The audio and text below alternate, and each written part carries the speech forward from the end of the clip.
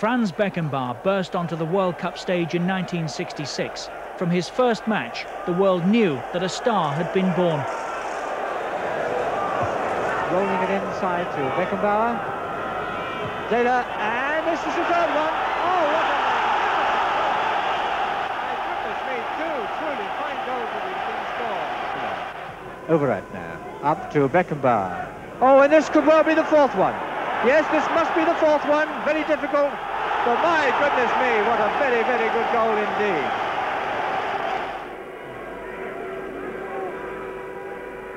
Beckenbauer. Yes, this must be it. A magnificent run there by Beckenbauer.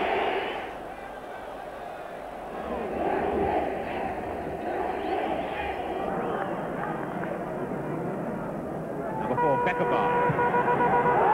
A goal! Beckenbauer charmed fans with his stylish runs from deep in defence, but he only received a runners-up medal after defeat by England. Beckenbauer, ball still down into Beckenbauer! In the net! Beckenbauer scored! Revenge was sweet 4 years later as Beckenbauer helped to sweep Germany into the semi-finals. By 1974, he was captain.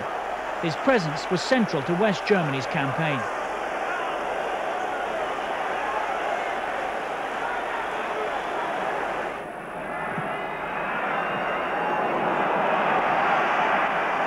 Against the total football of Holland in the final, Beckenbauer would not be outdone. He was everywhere.